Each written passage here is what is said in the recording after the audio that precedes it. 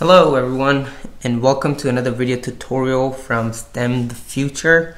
Today we'll be learning how to set up WebStorm and the debugging environment. This video does assume that you have very basic knowledge of HTML and JavaScript. So let's get started. In this tutorial we will be using Google Chrome's extension for JetBrains. So I'm assuming that you do have Google Chrome on your system. If you do not, then please go ahead and install Google Chrome on your system first. And once you have that installed, the next thing will be to download WebStorm, the current running software that I have that you guys can see on your screens. In order to do that, you can just type WebStorm on Google search, and pretty much the first link there is to WebStorm. And once you click download here, the download starts. Once you have that downloaded and installed, then you can open it up, and first thing you need to do then is to create a new project. Click on new project, and this time we can keep it as an empty project, and let's name it let's create another folder, name it STEM the Future. Alright, and I'll save it there. It's asking if you want to open another window or open it in this one. I'll just open it on this window because I don't need the current running software or the project. So this is how your project looks like, so the new project.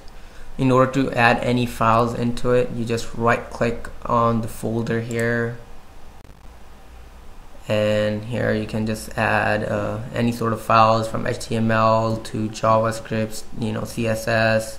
So let's create an HTML file, and let's just name it index.html. That's like somewhat typical name. Alright, WebStorm generates all of this like very basic HTML data for you, so you don't have to type all this in here. So let me type something in. Okay, before I actually type anything, let's set up the debugging environment. In order to do that, you will need to go in your Chrome and download this JetBrains extension. Simply just click here, go into your settings, extensions, and go all the way to the bottom, get more extension, and type in JetBrains. And this is the extension that I currently have installed. I have it installed, so it doesn't ask me to install it, but if I didn't, it will just say add to Chrome, and you simply add it and it installs the extension, and it kind of pops up here. So once you have this installed, then let's go back to your WebStorm and type something, or actually let's just finish setting it up. So go and edit configuration, add another, just click on add, and then click on JavaScript debug. Here name it, I'll just name it index.html because this is the file that the system will be using to kind of jump into debugging, and it needs a local host URL for this.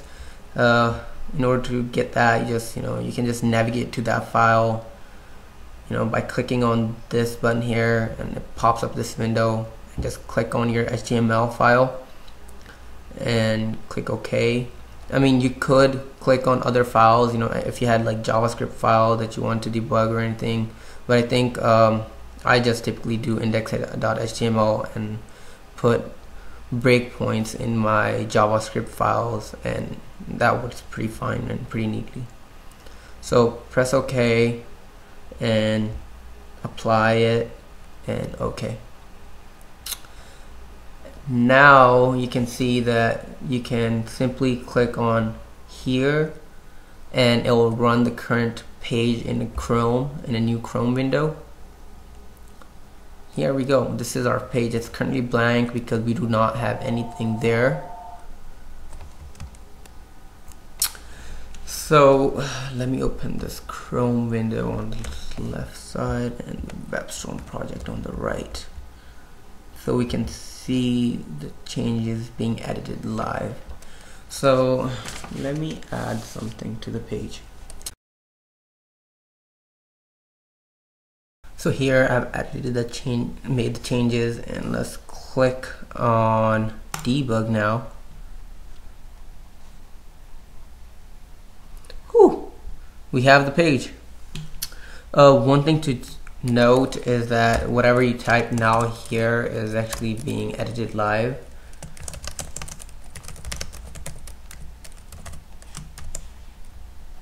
Oh yeah, so as you see on the left, it is being edited.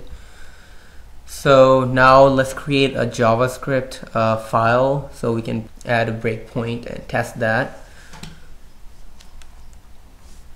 So to do that, simply just click here, click on JavaScript file. My function, not the best name, but for now I'll do it. Let me just type something here.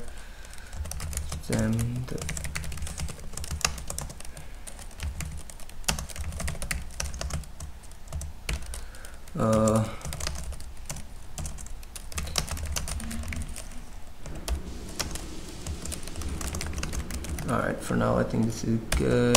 Let me just add a for loop.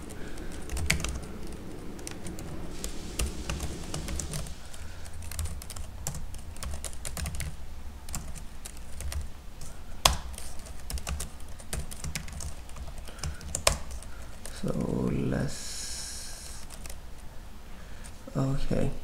let's create a paragraph element here. PID.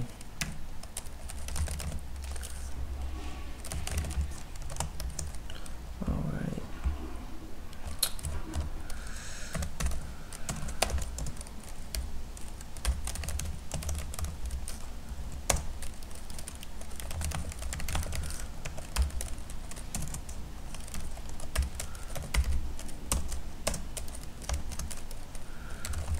Result. Alright.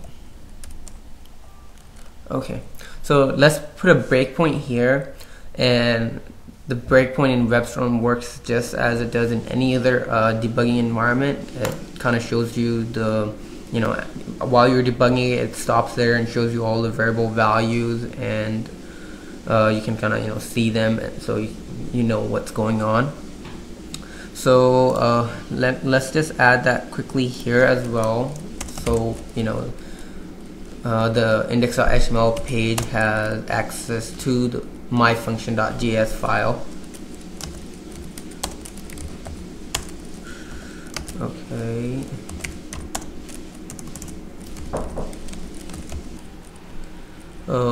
Name it myfunction.js. Alright. Okay. Now let's just make a script.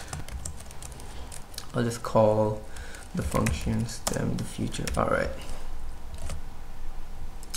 Oops, the debugger is running. Okay. Now whenever we can simply, you know, click on the debug and it will debug it.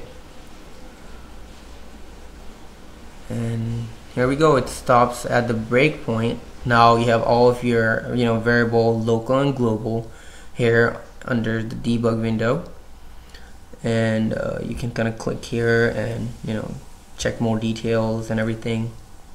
And here, you know, you can kind of step over, step in, force step in, or step out. Just pretty much any other program that you see, you know, that has a debugger. And let's step out, and that's pretty much how you would use a debugger. Hopefully this video was helpful, and you guys enjoy the rest of your day.